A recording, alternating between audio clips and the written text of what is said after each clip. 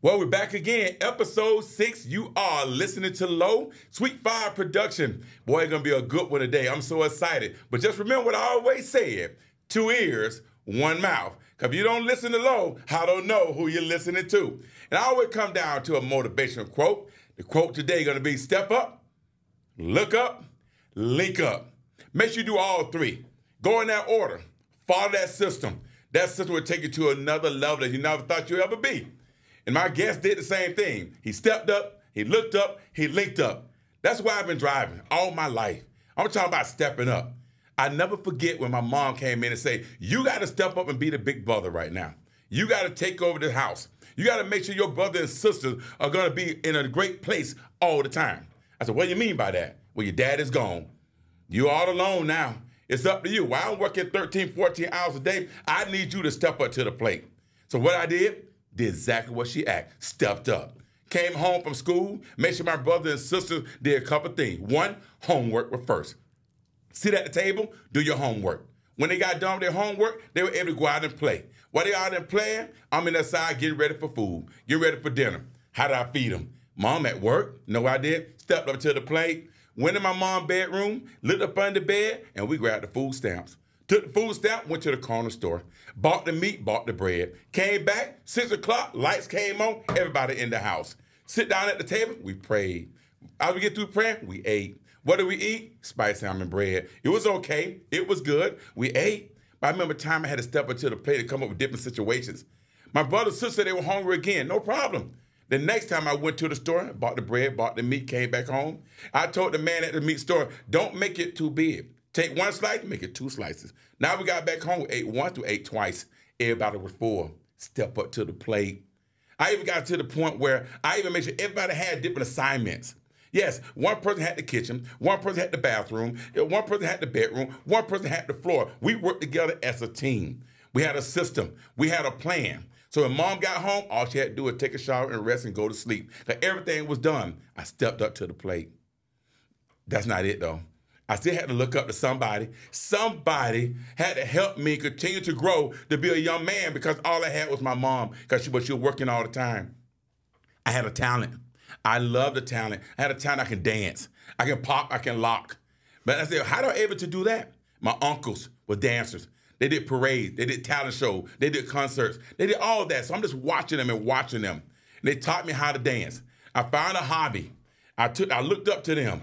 You know what I did? I took that same hobby right there, and I ended up started doing talent shows. I started doing a different concert. I even had an opportunity to model for J.C. Penney in a suit on Easter Sunday. I looked up to them, and that found me in a place where somebody recognized my talent. I remember going to junior high school, got ready to do a concert. Right? They had little talent shows going on. I stepped inside. I started dancing. I'm popping. I'm locking. Right? And the guy said, man, I like the way you dance. You're doing good. I like that. He said, I want to learn how to dance like that too. His name was Mike Loman. Me and Mike became best friends. But Mike Loman wasn't just an average guy. He was the best athlete at the school. He did football, basketball, track, weightlifting, and baseball. 5 sports in junior high school. I was like, man, I want to be just like Mike. Not Michael Jordan, Michael Loman. Right? Went to high school, followed Michael Loman all the way through his path, all the way through his career. And I'm telling you right now, that would help me become the man I am today. Because when I looked up to him, I knew the sky was the limit. But at the same time, I had to link up with someone too. I had to link up with people that want what I want. People that want to be great. People that want to take their game to the next level. I had to link up with them. Because here's what I do know. I said it once, I'm going to say it again. When you make it to the top, if you're not linked up with the right people, it's lonely at the top. Don't get to the top of there by yourself. What you going to do up there by yourself? Nobody there with you. So you want to link up before you get to the top, or you want to get to the top, bring people to the top with you. Well, my guest today, them 3 things I just told you, stepped up to the plate, looked up to other people that are doing successful things, and he linked up with the right people. And that made him also one of the most successful student athletes that I know, who just followed his dream, worked hard, earned it. And I'm going to introduce him right now. Right now, college football college graduate, professional, lawyer. My man, my former athlete, my friend, Ellis Marder. What's going on? Hey, Coach, it's a pleasure to be on the show. And let me just tell you, I want to stand up out of my chair right now. That's right. I'm hyped. I'm ready to go. 1-2, Coach. 1-2. That's it. 1-2. That's it. You know, and that's the thing about it, right? When you round the right people, it make you want to step up. Makes you want to step up. You're right. And then if you stepping up to the plate, now you're like, man, if that person make me want to step up, let me look up to that person. Yes? Listen, I had so Darius Butler told us a long time ago, if you were the smartest person in a car and a car full of friends, if you were the smartest person in the car, you're in the wrong car. Ooh, so you can't learn from nobody. You can't learn, huh? You're in the wrong car. Always be inspired. That's right. I just been a student to the game. Always be a student of the game. Wow, I like that. But smarter person in the car, we the road car. That's right. Woo, that's right. Boy, that's some powerful stuff right there. That's right. You know, it's interesting. I go way back to, man, years and years and years ago. I remember I was at YMCA, and Andre Smith, I met him because I was coaching his kids in track and field. Shout out to Coach Andre. Oh, yeah, all day long, right? Because he was another impact person, right? He brought together a relationship that I never thought I'd have. He was a coach to you, a friend to me, that brought a relationship where I become a coach to you. So wait a minute, did we just link up something? See, it's keep coming back to it, right? That's right. It keep coming back to that linking up, right? That's right. So here it is. Now, here it is. He say, let's do a football camp. Yep. YMCA. I'm like, okay. First thing I asked him, how much I'm going to get paid? Keep in mind, now, at this time, I'm not doing well. I'm driving a truck for a company called Hughes Supply. Right. I haven't switched over to the other side, right? You know, so I'm talking to him and like, he said, I'm gonna pay you $500. I'm saying to myself, well, I made $543.53 every 2 weeks. Right. You think you need $500 for one day? What time I need to be He's there. I was there, right? That's I was right. there. He was there. But here's what even crazy. I get there, I'm thinking there'll be 4 or 5 more coaches. Right. It was just me and him. I'm like, where's the other coaches at? Oh, my God. Right? So I get there. I'm like, he tell me, go get him, Lo. Go get who? Because he knew one thing about me. I was great in group training. That's right. I can have a whole group and have everybody. I can have 200 people doing jumping jacks at the exact same time. Camp King. Camp King. You know, that journey is interesting, right? That's right. It's interesting how you get to that certain place now. It sure is. It's like, if I didn't know how to do that 20 years ago, might not be the Camp King today. That's right. Right? That's right. That was a stepping stone. I agree. Dre. I said, okay, let me just do it. So I'm thinking, well, it's speed training, it's football. I'm just going to do all the stuff I did at track. Then I said, what we're going to do, we're going to separate the groups, right? And then we're going to just start doing the camp. So all of a sudden, we go into camp, and I'm watching. I was like, man, that little boy fast. Then all of a sudden, was another little boy was moving too. I said, God, I ain't trying to be funny, but, I'm coaching in Pine Hills, Ponca. I'm on the other side of town, right? So right. I'm used to national champions. We national champions over here in track. I got Quincy McDuffie. That's right. Ran a 45, 99, 400 meters in high school. I got Amber people running 10.5s in high school. Yep. So now I come over here and I see the little boy running. I'm like, this boy fast, right? So I'm looking around, so I asked Dre, I'm like, Dre, who is these 2 kids right here? He said, oh, yeah, that's my friend. No, his dad is a lawyer. I said, okay, yeah. He sponsored the camp. I said, all right, good. I'm like, oh, there you go, Dre. Now you want to brag. Now people do. Somebody sponsored the camp. You want to get his kid MVP. He really didn't earn it. But right. I recognize you. It was you, that little boy. That was you. Well, let's just say I had a little speed back then. Yeah. I had a little speed back then. I'm still trying to figure out where that speed come from, too. Now, you and me both. You and me both. Your mama said it come from her. I'm not telling what she told me. I said, you wasn't fast. You're not lying. It comes from her. Comes from her. Right. So I'm sitting there like, okay. So I look at the boy fast, and then you, and then the other kid. Now, here's what's crazy about this story, right? You just never know. Because and I'm going to say this, right? And I know we can say this. I got a little fast white boy. That's right. Then I got a little fast Italian boy. That's right. How's that even possible? So I'm looking like, no way. So I said, well, hey, you know what? I said, who y'all daddy is? So your daddy come over, right? And his daddy come over, Mike and Mike. It's by Eminem. faith. It's by faith. They come over. I said, these boys are fast. They should run track. And hell, your daddy, yeah, right. They just fast out here against these kids. I said, no, these boys are fast. I want them to come to a track meet with me. Come see what they got, right? Mm-hmm. So y'all come over to Oak Ridge High School. We get ready to line up. Now, here's the lineup. You ready for the lineup? Yep. Clinton Dix, first round draft pick, Green Bay Packers. Marvin Ford, Colorado State. Doug Roche. Frank Thompson, FAU. Tyler Floyd, Victor Floyd. I'm like, this is the fastest kids. I got the fastest in the nation. We winning everything. Somebody said they fast, we're going to plan to go get them. That's right. You remember that? Oh, yeah. We line up. Ellis Marder line up. And Madam Milano. We put everybody in the 100 meters first. Pow! Take off. Ellis Marder wins. Everybody complained. No way. He cheated. He jumped the gun. No. I said, okay. And your daddy, make him run it again. We line up now. We run it again. You win again. You don't beat the national champions. Okay, let's move to the 200 meters. We go to 200 meters. You didn't win that one. You got second. 200 meters. You were quick and fast in that 100. 200 meters, you didn't win it. But I was better at the 200. You were, but I was better at the 200. But let me tell you, our boy Matty, he was blowing those boys out in the 400 meters. Yeah, so all of a sudden, so Matty can't win the 100, can't win the 2. Now, we're talking about Matt Milano now, right? Oh, yeah, right. Matt Milano. Right. So shout out to Matt. That's right, because Matt Milano is now one of the top linebackers in the NFL. First team All-Pro. Oof. Look at that. Now, y'all 7, 8 years old.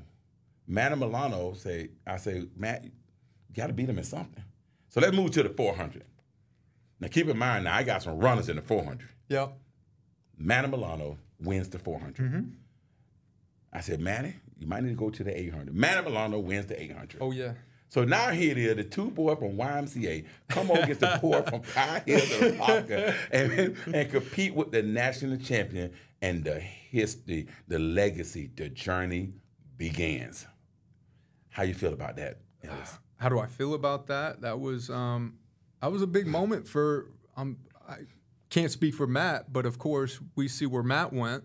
But it was a big moment for us because we it built that confidence and made us realize, hey, maybe there's more to this. And ultimately it led us to an unbelievable experience in Eugene, Oregon at the Junior Olympics, and we had our success there. I remember we won the 4x1. We got third in the 4x1. And so Matt ended up getting, I think he placed as well, and he was in the 800. So, we did our thing, and, track, just generally speaking, track really took our game to the next level, and it gave us, put us in a position where, we had those opportunities come in because it all translated to the football field. You were just much faster being done with track, right out of track season. You're just moving. You're in better shape than other guys who may have been playing other sports. So it just gave us that edge. And, of course, it's the ultimate competition in track. You're not just competing with those around you, those in your heat. You're competing with yourself. You're trying to, beat your best time constantly. Right. And so it's a constant mental battle, but, just as it's a mental battle, you're competing against others. And so, it's all about staying loose and, just being ready to rise up for the competition. I love how you said just ready for the battle, compete, and it go back to step up. Yep. Right. So I'm just used. I forget the 4x1. We take off. we rolling really good. Yep. Eugene, Oregon. Fontaine track, the Olympic track, famous track. Yep. First time a lot of guys even been on airplanes. Opportunity to fly to Eugene, Oregon to go compete at a young age, 10, 11, 12 years 10 old. years old. Amazing. Yep. Right? The experience of a lifetime. Sure was. The relationship. Looking up to the bigger guy like Ember Peoples and Quincy McDuffie, who they won 4 gold medals. Right? You remember that, right? When you're around greatness, when you're around guys who just take it to the next level, you want to naturally take it to the next level. And, it always goes back to you are who you're affiliated with. If you're affiliated with some champions, then at some point you're going to be a champion. And I like, because even if we didn't win the race, we still a champion because we finished the race. Right? That's We're right. one of the best in the country. And I go back to stepping up to the plate because what I don't know if people realize, you was the anchor leg, the one that bring it home. That's right. The trust was there. Everybody trusted Ellis Marder going to get it home for us. Keep in mind now, we hadn't lost a race all year long. Right. We state champions, regional champion, local champion, Baytap champion, Miami champion, Tri-Paul Stadium champion, going against all the mine. We beat everybody. That's right. Now it's time for the national championship. We line up in Eugene, Oregon. We come around the corner. We in 5th place. 5th place coming out the curve. They bring it to Ellis Marder. You got 4 people in front of you. We got to get on the podium top 3. What went through your mind? And how did you go from 5th and get right to the last 3, 4, 5 yards and pass up 4th place, 3rd place to put us in 3rd? What went through your mind back then? It's all, you always fall back on how you practice, and just, you remember damn well how we practiced. Yes. We were having to hawk down people all the time, and so it was nothing new. And so when the time came to make it happen, you're not thinking about anything. You're not panicking because it's, we had done it before, and so it's nothing I'd never seen, and so practice how you play. And so the moment wasn't too big. It was just a matter of just running as fast as you possibly can and just relying on your training. Right. And that's what it always comes down to, always falling back on your training. And, because at the end of the day, you practice how you play. And you got to practice hard. Yeah. Got to practice. Let me ask you this. You say, come down to your training. You got to practice hard. Let me ask you this. Do you feel like that training that you did as a little boy, 8, 9, 10 years old, lined up on a track? We had our track practice, you guys had 4 400s, 3 300, 2 200, and a 100 meters. That was we trained, right? We PR in that practice. We competing like that. We went against the older guys to get better. You remember even having track meets as a practice? Practice. Yes. Yep. We did it, right? And how did that help you in life when it comes to other challenges and other hard work, other obstacles? How did that help you in life? It was like I said, it was a huge stepping stone because, again, everything, all the preparation you do and all your athletics, it all translates to the real world. Your preparation. Right now, I'm an attorney, and I'm blessed to be sitting here right now after going through everything that we went through. But it all translates as far as preparation goes. I still treat big meetings, big hearings, big anything like it's a game.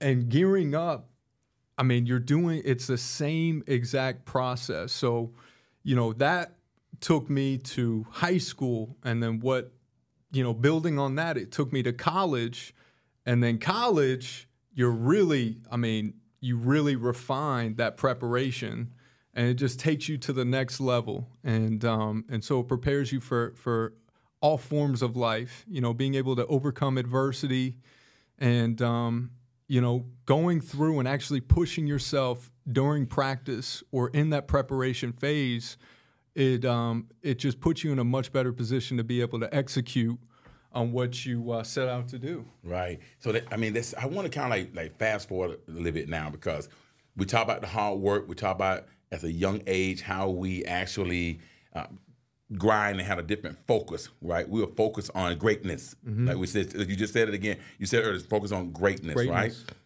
But that was easy because you're fast, you worked hard, we competed, we're national champions, right? One of the best in the nation, right? And all said and done, or state champion, regional champion, we was good.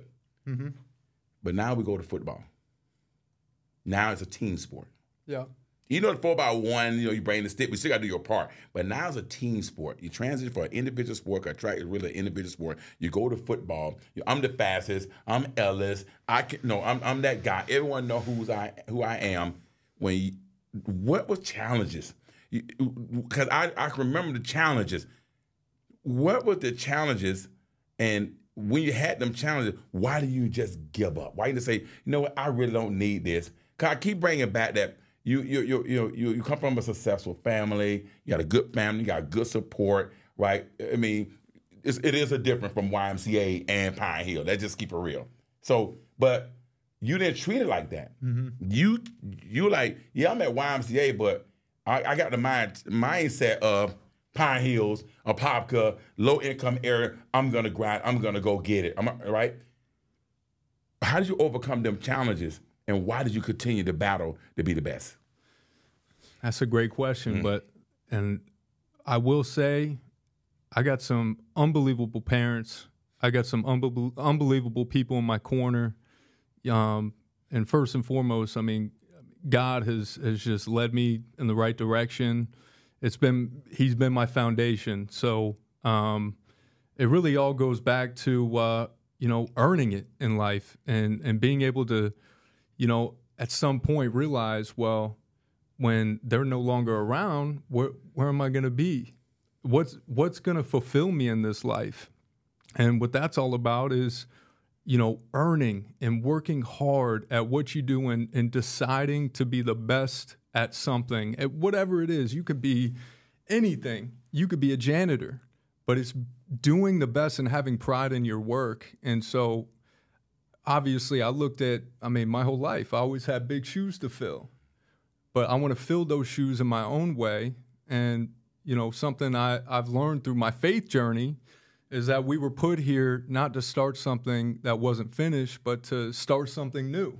Right. And so it all goes down to, pride in your work and actually, being independent, really. And I want to be my own person. I want to contribute, my skills and be able to contribute in a way that nobody else does, and to create, more or less, create my own path. Right. And so I never wanted things given to me. Never, ever. So it all just kind of went back to my experiences just in sports, just learning how to,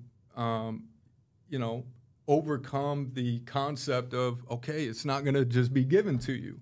You got to earn it. Correct. So speaking of earning, like you coming from Coach Lowe, Coach Lowe was the hard coach. Let's go. We here for business.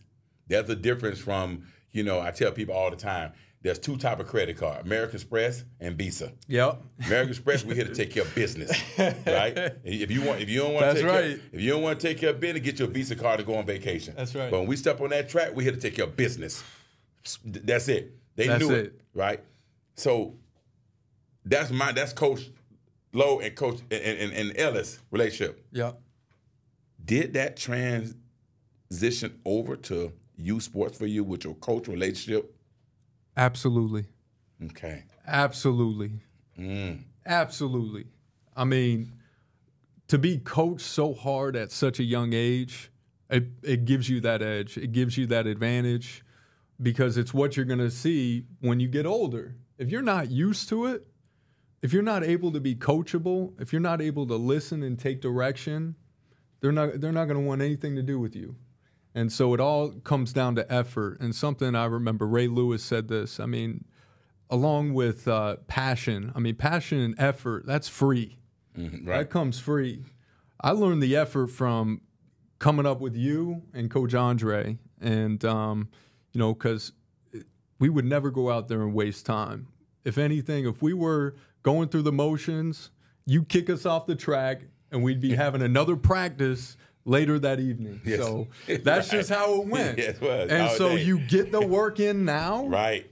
Or we're going to do it at a later time when I get your best. That's how it went. If you say I go to Pop Warner football challenges, what challenge did you have? Because keep in mind now, you're fast, but there's an expectation. He fast, put him at running back, let him go. Did you have challenges, and what challenge was there in Pop Warner football? Pop Warner football, I'd say the only challenge is it was just being able to overcome the adversity of the hard coaching, more or less, and that was really it. From a playing standpoint, I'd say, I was blessed with a lot of gifts, speed and quickness and power, and so really it was all about refining that and getting me to want to do it and to want to do the work. Right. And it naturally just became a habit, like going out and training every day. My parents, God bless, I have some of the greatest parents in the world, and so they gave me these opportunities, and they wanted to drive me to these practices. So you bring up parents. So parent support, parents right there with you, supporting. Support, all the support in the world from, whether it was athletics, school.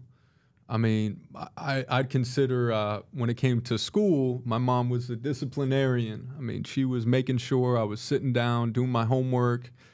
But on the flip side, when it came to athletics, my dad was, he was definitely hard on me, to say the least. It was, so I'd be coming back from track practice, dealing with the same thing at home. If I wasn't winning every, race and practice, he was giving it to me. So it was constantly just being pushed in all areas of my life. Yeah, I like that, but I just want to try to find this. I don't know. I'm looking for something here now, because if your dad didn't push you, your mom wasn't there, get on that homework. Get on the homework.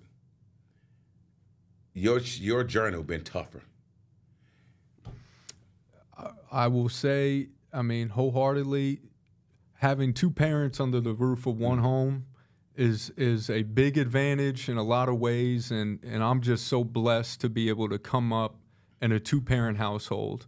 And I actually have my son and my wife out there right now, and so it's same deal.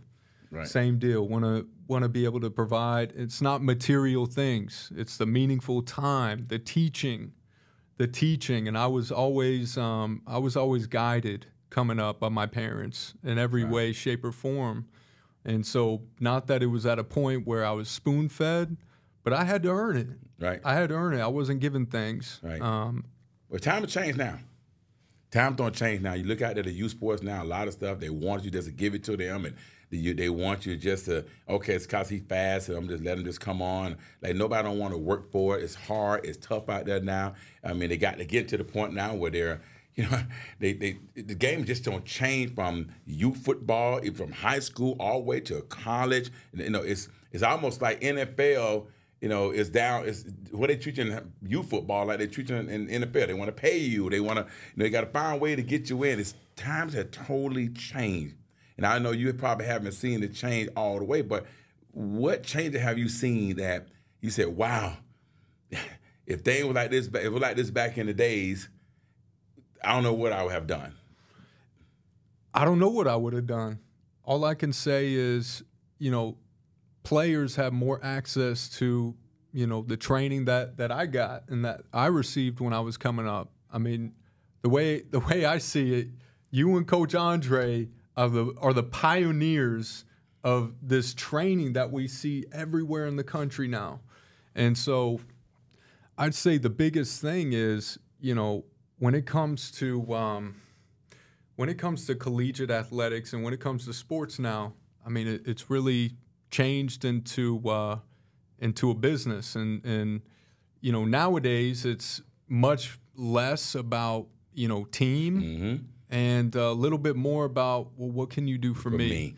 And the thing is, I don't disagree with NIL whatsoever. I think these players should be getting paid. And I think, it's been unfortunate for so long, they've more or less been exploited, with their name, image, and likeness. And they should be paid their fair share. But at the end of the day, there's got to be a silver lining, and there's got to be something that can still make these teams a team and to come together, because culture was everything back when I was playing. And I can't imagine how difficult it is to really maintain and start a winning culture when nowadays it's just such a volatile environment and it's ever-changing landscape. Right. And so, Craig, like you said, it's interesting because we was talking about once you do get the money NIL, now it's like you got to produce. You got to produce. You got to produce. So it done went to now, what have you done for me lately? Because so now, it's more stress. But you also got players getting paid who haven't produced. And so it creates a lot of dysfunction in the locker room. I mean, you got guys who are touting about their NIL deal here, their NIL deal here. Guys who are just more or less, bragging about the deals that they have. And, of course, that's not going to create a healthy culture in the locker room. And so they're, especially with the transfer portal, now that, it's such a transient environment where any guy can just pick up and leave. Right. I couldn't imagine the NFL. It's so they had the transfer portal open during bowl season. That's the equivalent of having free agency open during the playoffs in the NFL. Right. And so there's just got to be a way to reel this all in a little bit. And really, I think there is a solution to it. And there are lots of talks going around with collegiate athletes being considered as employees, according to the National Labor Relations Board. So, with that said, if we're gonna call athletes, collegiate athletes, employees, right, they need to be treated like employees. And when I say treated like employees, gotta have benefits. Got to have benefits. All right. And we're going to touch base on that right there. So I'm glad you kind of throw that in right there. Before we get into that I want to move, now that we're talking about went to high school, right? We go to a smaller school, Lake Highland Prep. Now we're at Lake Highland Prep. We're not at the Olympia. We're not at the Dr. Filler, who was hot school back then, right? Bigger school, bigger level, Popka. We chose to go to Lake Highland Prep, right? We're talking about education, a good school. One of them schools that everyone can't just go to. But you had the opportunity to go to Lake Highland Prep. We played football, right? Play against top teams, right? We get there. We're playing ball. Nothing really going on. And all of a sudden, 6, 7, 8 guys rise to the top at Lake Highland Prep. We got a great season. Beat Jones High School back then. Yeah. I remember that. Got 15, 20 colleges on the sideline. Spring ball. Crazy. Yep. I call it the Rainbow Coalition. it was so many different colors. I seen LSU, Cincinnati, Florida Gators, Alabama, red, blue, green, purple. Like, wow. And I was sitting there talking to all the schools, UConn there, Perkins there, everybody there, and all of a sudden they come out and history was made. Blake Forman go to Vanderbilt, Ellis Marder go to UConn, Tyler Ricker go to Illinois, and I mean, all the guys going to Cincinnati, all the big schools, great opportunity.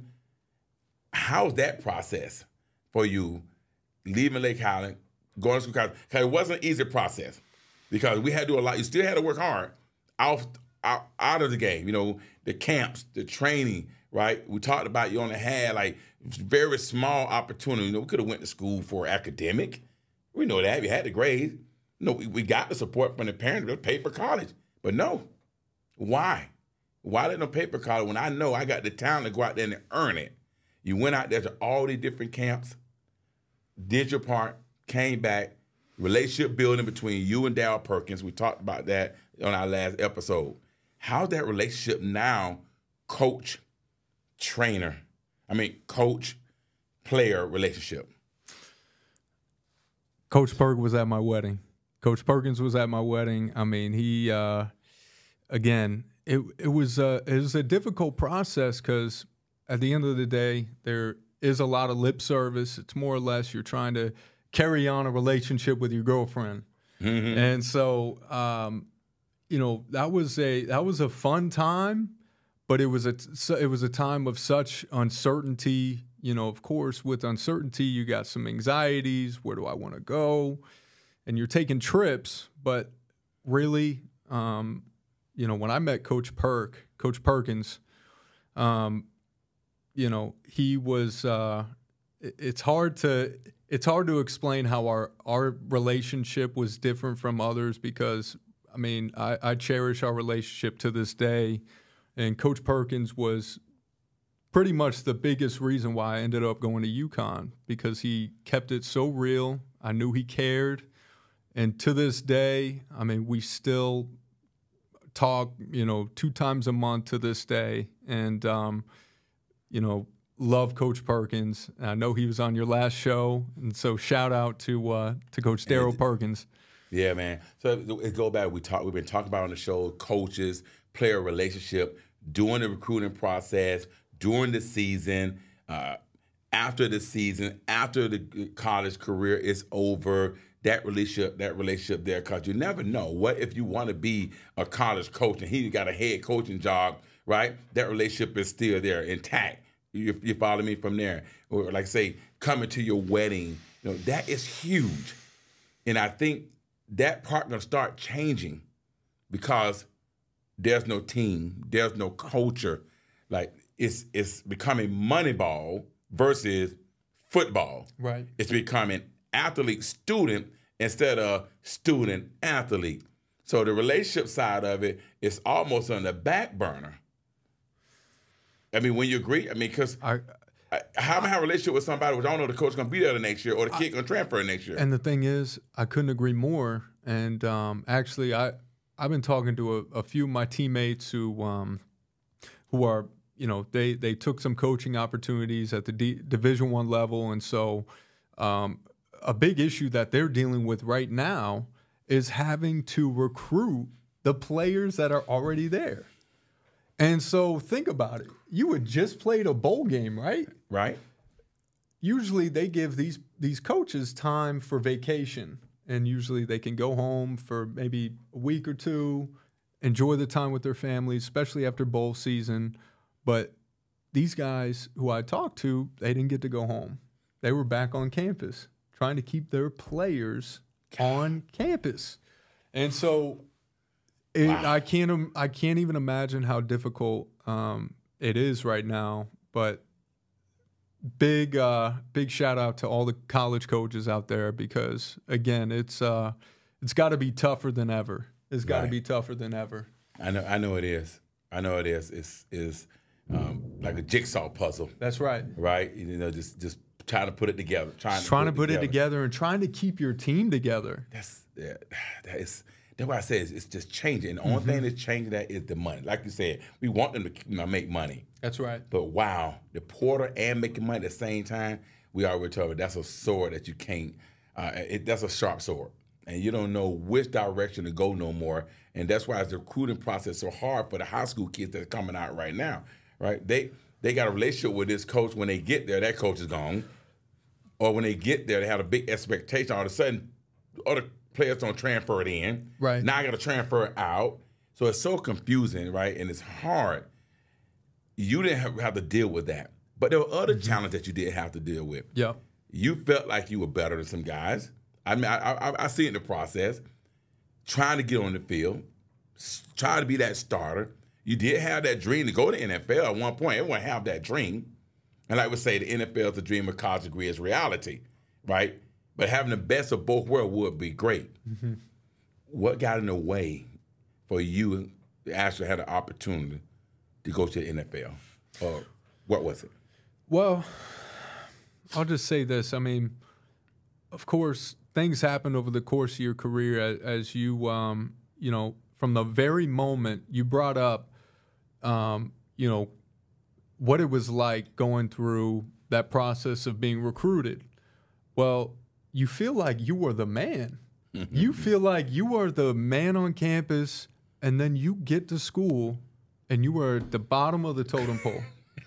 You were at the bottom of the totem pole. And so that can just be, that in and of itself is some adversity you got to deal with, and learning how to play your role, learning how to not be the guy who is, you know, the loud guy anymore. And so really, just from a personal standpoint, I went up to University of Connecticut, took a scholarship up there to play defensive back. And so during that process, I was dealing with homesickness. I'd never lived anywhere else except the state of Florida. Right. And so that was a huge challenge to overcome, especially my freshman year. You're 18 years old. You don't have family around you. You don't really have anybody around you. You're trying to meet a whole new set of friends and teammates, and you're trying to get accustomed to a different culture than the Florida culture, of course. So it was just such a change, and during that time, it's you're trying to get on the field, but getting on the field would compromise you coming home. And so really, it was just like a catch-22, but it really, during that time, figuring out how bad do you want it? How bad do you want it? And so, you know, I remember having mono in the spring of my freshman year, and so I was out of spring ball. I wasn't with the team during winter workouts because, you know, it just took me out. So, you know, having to come in and really just deciding, I want to do this. I want to do this. And that really all falls back on the training and getting that extra training. And when I came home, yes, every time I came home, you better believe I didn't take a day off from training. I was like, I'm not up here for no reason. I'm not up here just to go to school. If anybody was going to pay for school, it's going to be me, and I'm going to earn it. Right. And so, you know, deciding I want to be great at this. I want to get on the field. I want to contribute. I want to be a great teammate, and I just want to, you know, squeeze all the juices I can. And of course, during that process, always, you know, keep in mind, like in the event of the worst case scenario, nobody thinks about plan B. Right. Nobody thinks about plan B. And so they were plan A, B, and C. Most of my teammates, it was going to the NFL. And so when that didn't happen, you know, a lot of times guys went through identity crisis, through an identity, and still some to this day. You know, I talk with a lot of my teammates, and you know, there are a few that I'm still trying to work through, and so it can be tough. And so it's always important, you know, always keep in mind, if the game is ever taken away from you, what do you got next? Right. I mean, a lot of people don't think it that way. It's almost like when I always tell my son, Lo, them, never think it can't happen to you. Most athletes, like, oh, that's not going to happen to me. That's not going to happen to me. Mm-hmm. No, I got a plan. I'm going to NFL. I'm that guy. I'm that starter. They always think that way, right? And when it happened to them, they don't know where to go. They don't know what to do. Now they're in limbo, right? Injuries. I want to get into the injury side of it, right? Like everybody talk about NIL. They're talking about the NFL. They talk about all the opportunities, right? But they're missing the boat because it still come down to getting that college degree. So when you do come home, if you don't have a direction, you don't know where you're going, you're not networking, you're not linking up, there it is again, you're not linking up, at least when you do go get a job, you can write down on that application, University of UConn. So I got an edge over someone that said Dr. Phillips High School, or Parker High School, Lake County High School, or Lake County Prep. So that is an edge now, because that's a stronger, you know, degree right there. So I got a little edge. I got a little edge better than someone who got a high school diploma. But do I have the edge of coming in as that that manager will one day be the CEO of a Fortune 500 company. Now we back to that again. Yeah. But here's what everyone forget. Injuries. I never forget, mine's low. I'm going to use it as an example. Notre Dame, waiting his turn. One of the best cornerbacks I've ever seen, Lowood Jr. And it was proven. Know why? He had 27 offers coming out of high school. Called him the click lockdown cornerback. Man-to-man, 47 snaps a game, 52 snaps a game. They put him on the best guy. He's that guy. Went to Notre Dame. Hard work got him on the field as a freshman. Hard work got him on the field as a sophomore. Grab a pick six. Running back, national TV. Boston College. Yeah, it is. We got 23. Now, here it is, 23. Number 23 DB ranked in the country right now in junior year. Get ready to line up. Last practice before they go to play against Navy at Ireland. Last practice. He come out MVP of the camp with all these big guys he had who going to go first round draft pick. MVP of the camp. Last practice, he back up, felt something pop, snapped his Achilles. Wasn't prepared for that. Didn't play that year. They go 12-0. National championship game, runner-up, get beat by Alabama.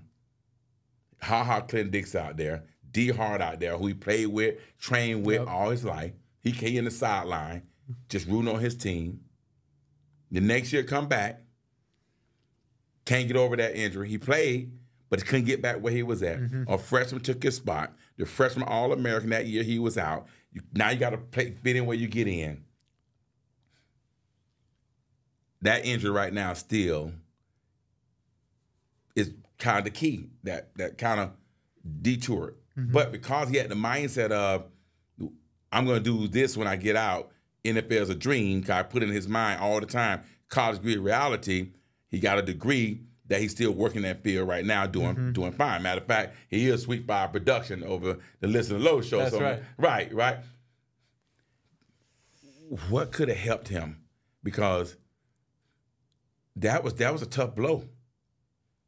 Yeah, we have insurance, for us that get hurt, and here's what's even crazy than that. You got to have your insurance, and then the school is a secondary insurance. What could have been in place that'll help him when it come down to after getting injury, because they never expect to get the injuries. They don't think about that. They don't think about if I get hurt, what's going to happen. What about them guys? Well, I'll just say this, and we can keep it at this. What he could have gotten is high-limit disability insurance. Wow. Permanent total disability insurance. And so the way that works is if he is totally injured to where he can't ever play again, usually these policies go between 5 and 10 million, maybe even 20 million for depending on the player. But the way it's underwritten is, again, you get hurt, can't ever play again, you get paid out $10 million. Wow. And so that happens all the time. And then you also have a number of other things that, you can tack on to the basic policy, the permanent total disability policy. I mean, you got things nowadays, you got loss of value insurance, and the way that works is if you are somebody like a Caleb Williams, your projected first pick of the draft. Right. Well, say he decided to come back one more year. Right. Because he's getting paid all this NIL money. Right. Well, it's all based on, future earnings. Correct. Right? So if he were to get hurt, third game of the season, blows out his knee, he would be able to get paid out, 60% of what he would have gotten had he been drafted in the first round. Wow. You got critical injury. You tear your MCL, ACL. You tear your, you need Tommy John surgery for baseball players. Right. Well, it goes upwards to a $250,000 payout. That's what it goes up to. So it goes between $25,000, $250,000. Right. And so there are things nowadays that are coming to light that players can do to protect themselves, whether the school pays for it or they, pay for it themselves outright, out of pocket, or they borrow against their future earnings. There are just ways around the worst case scenario that will put you in a better situation in the event of the worst case scenario. Right. So athletes now need to start thinking about that too. Start thinking about this. I wish I knew about this stuff. Right. And the thing is, these are the players who go through that identity crisis when the game is abruptly taken away from them. And so when the game is just snatched away from you, you don't know what to do. Right. You don't know. There is no cushion to be able to figure out what it is you want to do. You got to jump right into something. Right. It may be something you don't like. It may be something that, maybe your skills are more suited for another profession. Mm-hmm. Maybe you're great with people, but yet you're, doing a job that you otherwise wouldn't have ever seen yourself doing. Right. So I remember Barry Sanders' son. He was at Stanford. he was a great running back. Great running back. Hurt his neck. I think it was his neck. Or 1 or 2. Done. Mm-hmm. So if they knew about this policy, or maybe they did, I don't know. There you go, right there. A lot of stuff that we don't know, because only thing that we're focusing on is what? Get to the NFL. Get to the NFL. Instead of thinking about the reality side of it is life after NFL. Darren Monroe he said on one of the show, NFL stands for not for long. That's not going to change. Nope. It's not going to change. They're not going to change the NFL to always forever. They're not going to change that. They're going to stay not for long. And the value of the NFL has multiplied by 2 since 2020. Right. So you're losing out on more money. Right, exactly. More future earnings. That's right. So having that, in place now where athletes can understand for all sports. Mm-hmm. We're talking about all sports. We're not just talking about football, right? Football, volleyball, they got professional. Anything that have a professional opportunity out there, this benefit, right, that they don't know about, they need to know about, right? And I hope people are taking heed of this right here. I just want to make sure that when people come into listening low, they listen again, valuable information. They're getting the nugget, they're getting the information, they're paying attention, because everyone is chasing a carrot. Absolutely. They're chasing a carrot, right? And then when you don't get the carrot, you got nothing but the dipping sauce. That's That's it. What you gonna dip in the sauce? Your finger? It's true. It's true. It's true. And then I try to explain to parents and athletes, they got to look at the bigger picture. Protect yourself. There were Plan B solutions for the Plan A pursuit. Oh man, I like that. Plan B solution for the Plan A pursuit. Wow. I'm talking about it goes back to the quote, step up to the plate. Look up to someone that have done it, that can help you get there. Yep. Link up with the right people to get to the top, because lonely at the top. We talk about that. Have a plan. Plan A. Plan A don't work, I got a B. B don't work, I have a C. I have a D. Keep having plans. Instead of, if you don't make it here, plan B, I'm there. And we talk about that all the time. But a lot of people still feel like it's just not there for me. It ain't for me. Or it ain't going to happen to me. I'm going to make it. There are more guys that's on the corner or not doing what they're supposed to do because they keep saying, no, I'm going to make it. I'm going to end up. They keep chasing. They got to know when to stop. Emmitt Smith got less injuries as a running back than any running back in the NFL. Everybody asks why. Because when he ran that ball, when he knew he's not going to score, he either ran out of bounds or he went on down. Yep. Because he always said, I know when my journey is over. Know when your journey is over. It's that simple. Yep. So I'm just glad I had the opportunity to sit here and let people hear the other side of it. Oh, yeah. Understand that. Have a plan. Have a plan. Parents understand. Have a plan. Yep. Be there for your kids. Make sure you're there with them. Someone got to do the work. Someone do the grind. Show the love. Show the tough love. Tough love is everything. It's a balance. Yep. It's a balance. And having that balance is what's going to help them be successful. Yeah. And guys, listen, you heard it here, right there. You heard it here on episode 6. You're listening to Low. 2 ears, 1 mouth. We gave you a lot of nuggets today. We brought to you Ellis Marder, law office, Greenspoon and Marder. He gave you the benefits. He gave it to you. Take heed of it. Take knowledge of it. Listen to it. Don't go in one ear and out the other. Keep it there. And make sure you continue to listen to Low.